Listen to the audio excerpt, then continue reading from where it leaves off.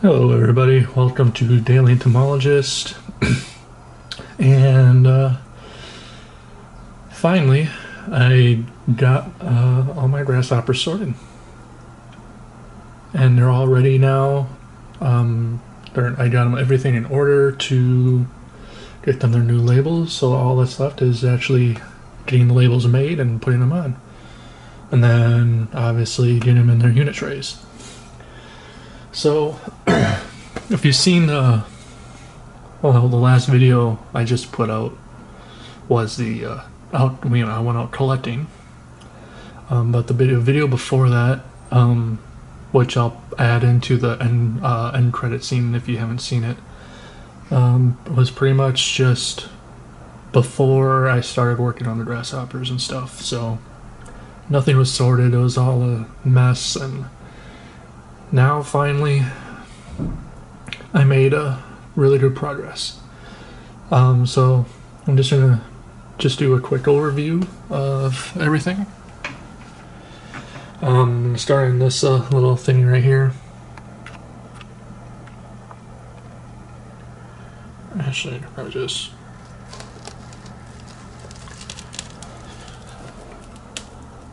bring it over here, sit back down. So on here, just Melanopolis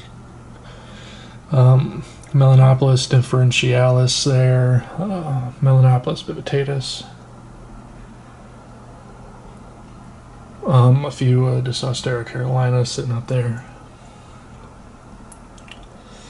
and eastern lubbers.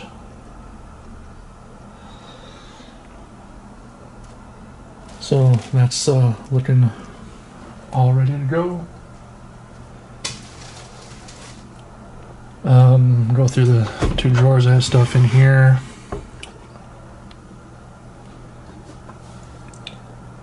Got some Sphaerogamon species, Trimerotropus species.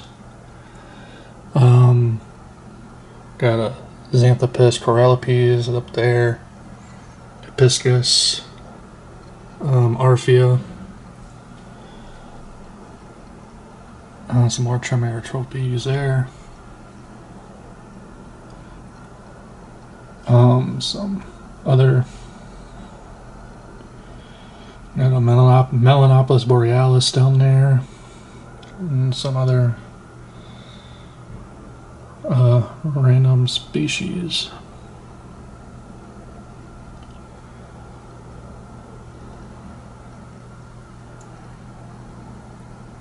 Arphea Xanthoptera,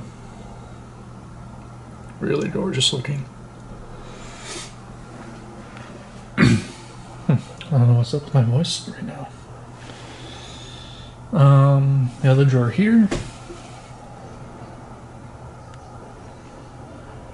is some Arphea conspersa up here, all sorted and organized for labels.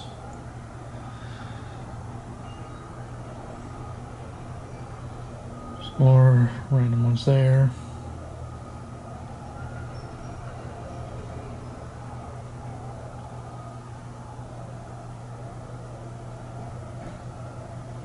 Nothing really much too showy down here.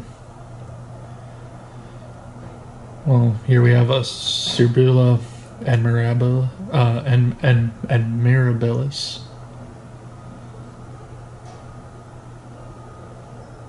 Pretty beautiful species right there. I'm actually gonna, actually I'll just leave that there.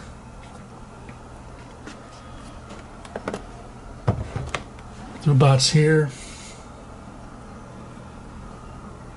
We have a Chronophaga viridifasciata.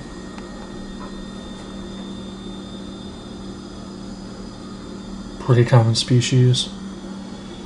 Arphea sulfurea. It's from Wisconsin and Arkansas.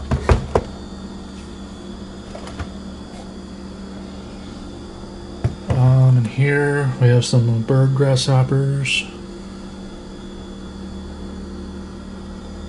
And some pygmy grasshoppers there.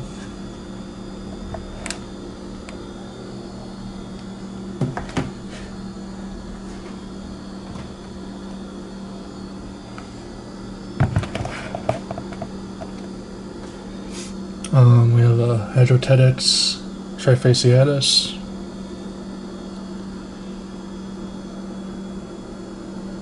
Another Arphia there. So the plains lubber. Daptylodon bicolor there. Some other interesting species.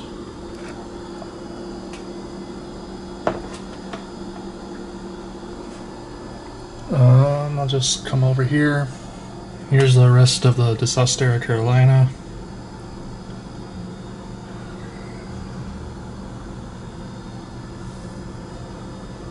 I got a lot of them. Over here, kind of blocking out the light.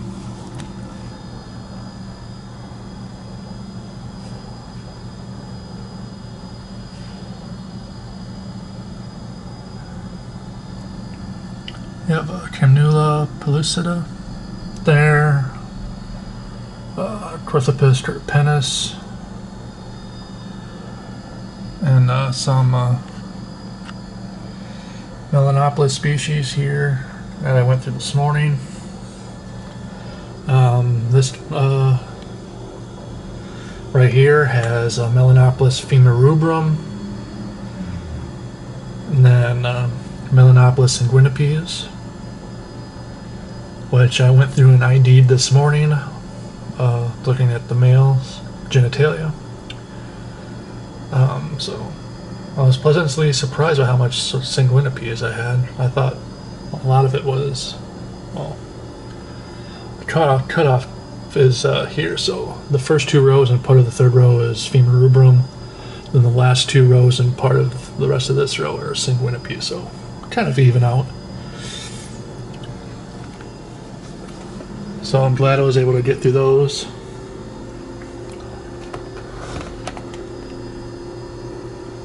Up here, nothing too showy, just more smaller stuff. Of course, got Mermeria bivitata down in the corner there. Wyoming toothpick grasshopper. Small species of bird grasshopper. Then these two are what's left, are my katydids and crickets that I've ID'd.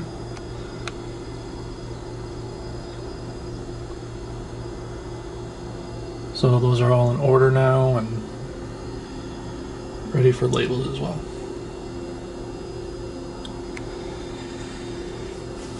So yeah, that's pretty much overview of the grasshoppers and katydids and crickets and stuff. So I'm really happy with the progress. So like I said, the next step is getting labels printed and on them. Then after that, we'll be getting them in their unit trays and into their drawers. I did order more trays, and hopefully they'll be here soon. So hopefully I can get most of them in some drawers. Ideally, I like that to be the next video to show you the finished product. But we'll see. There'll be a video eventually as soon as everything gets put away and everything. But whether it'll be the next video, I'm not sure. But yeah. As of right now, I still have a few grasshoppers that I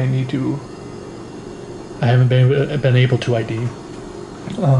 I have some specimens from last year that I need to get labels on, but those are only a few, so what I showed you in this video is pretty much everything. So yeah,